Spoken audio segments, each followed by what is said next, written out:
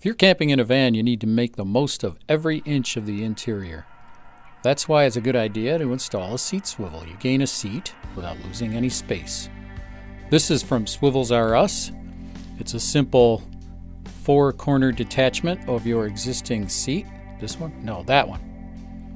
And there, you take all 4 bolts out. Make sure you unplug the airbag sensor. Good idea to disconnect the battery first so you don't blow anything up. This is the swivel, how it comes in the box. That lays where the seat was, and you put those same 4 bolts in the corners. You simply lift this red button to swivel it. I've already put the bolts in to the seat base. Now you replace the seat onto the swivel and put the original 4 bolts back into that. Now in a Ford Transit, this may be in your way. The seat swivel does raise the height off the base a bit, but the way it swivels when you actuate it, as such, the swivel base on the upper part may hit this metal bar. Maybe not the first click, but the second one for sure as you swivel the seat all the way around. You need to bend that down just a bit so that that can clear and doesn't scrape. Reconnect your airbag connections and replace the battery wire. Here it is swiveled all the way around. Don't go all the way around 360 because you'll twist that wire underneath and you'll have some issues with your airbags. Here it is bent down with the plastic trim back on, and it still clears the plastic trim, and when you swivel it, the seat base misses that metal bar. Makes that front seat much more useful as part of the interior while you're camping.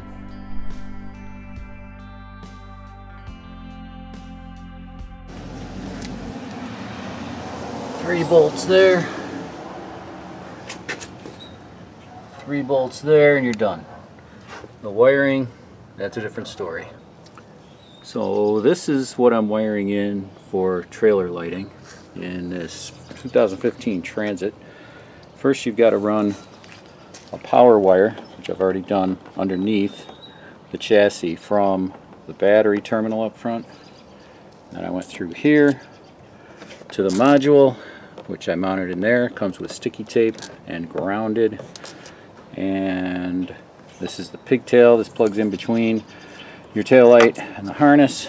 And one wire runs up and over the top and then down this side of the pillar and out to hook up to this side for this light.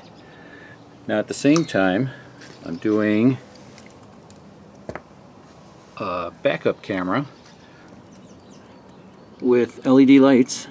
I had to drill a hole in this plastic trim, went through an existing hole, I had to take that trim off, an existing hole in the door frame, door body, and came up through here, detached this, stretched it out straight, and fished the wires through it.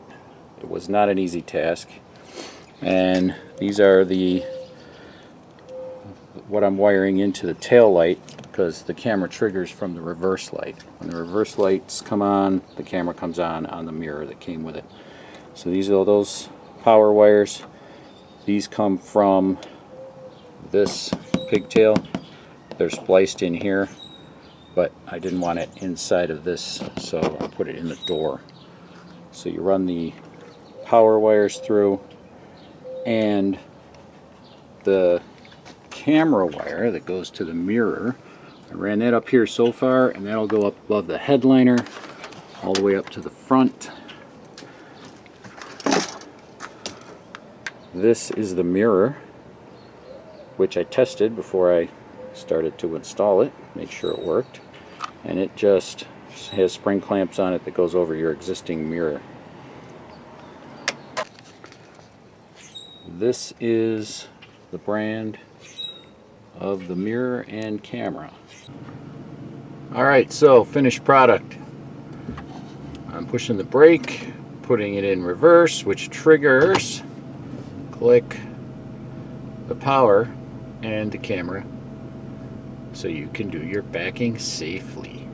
I've got it tilted down so you can see the bumper. You can just see it there on the bottom, and works pretty well. Let's back up a little.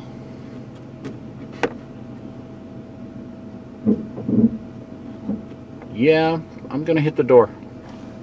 Probably about 4 inches away. And you put it into drive, turns off.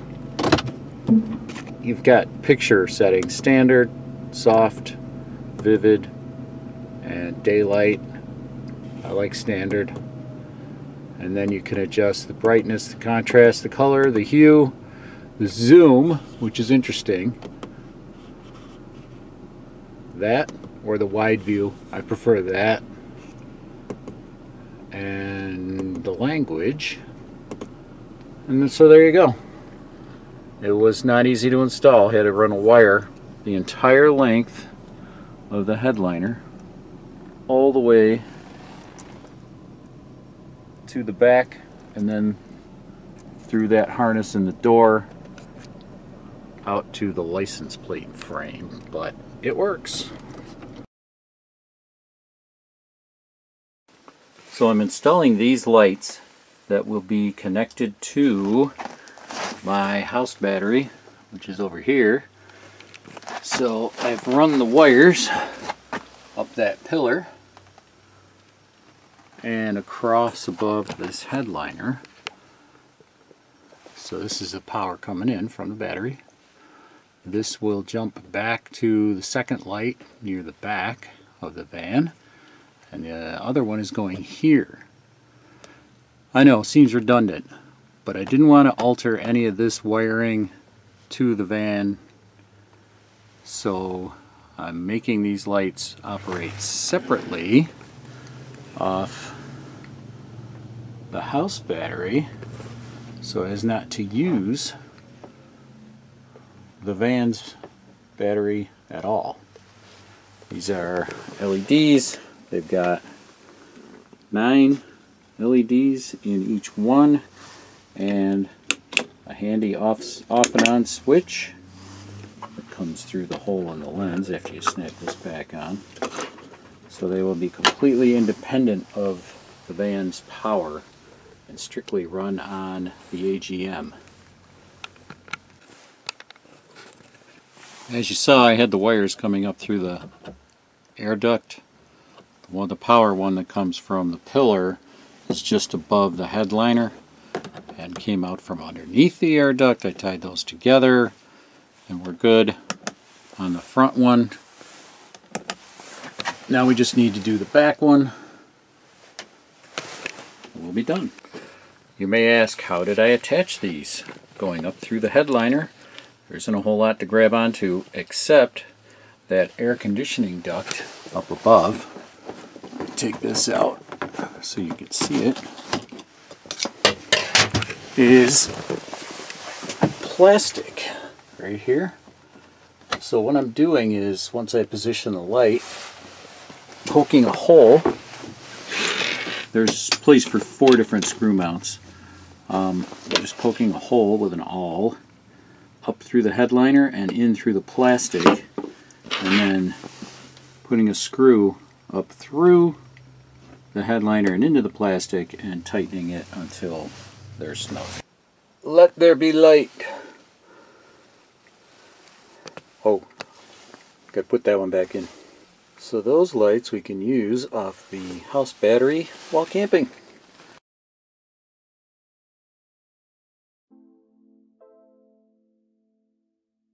I know this is hard to watch, a little unnerving, but I really wanted to hook up a 110 volt shore power plug, just in case we do have hookups at a campsite, to be able to take advantage of the 110 power. Rather than just string an extension cord through one of the doors, which will leak water and all kinds of other issues. I decided to install a shore power plug on the exterior of the van. Make sure you clean all the burrs off the rough metal cut. This is a deburring tool. Got to be very careful because this metal is razor sharp after you cut and drill the holes.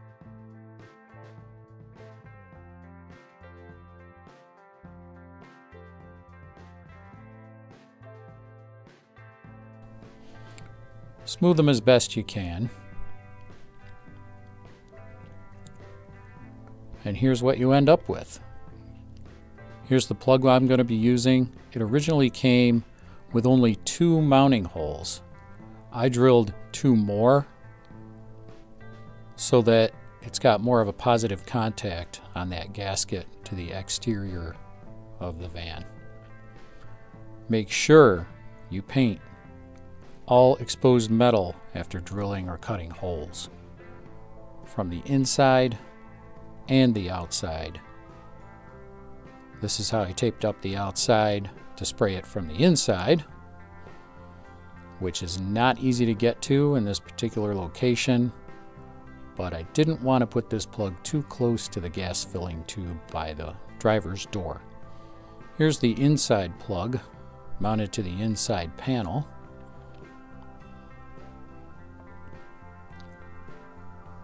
It also has a rubber boot that the wire goes through. So here's the outside. I don't know if you can see that, but it comes in along here on top of here. I made these with some clips, some strips of rubber and zip ties. I'm going to coil some extra behind the jack on the inside, and this rubber cover goes over it. Coil some extra so that you can get this panel in and out, and this won't hit the wall or anything. Give you a little extra. And here's what it looks like on the inside. I got an extension cord that stays pliable in cold weather and has a monitor light so you know that it's charged, and you'll remember to unplug it while you're camping. This is the ISO bar surge suppressor and line checker. I'm going to turn the light off again.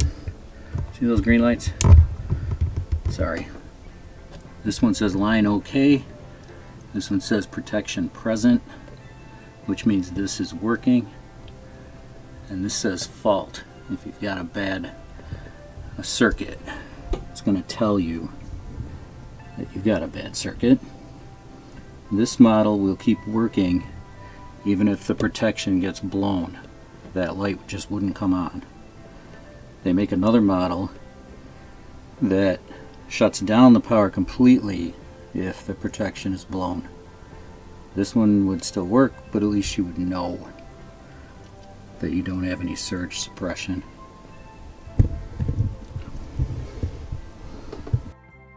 Thanks for watching. Give us a like and subscribe to the channel for more tips and tricks on van building, van life, van travel, and we'll catch you next time.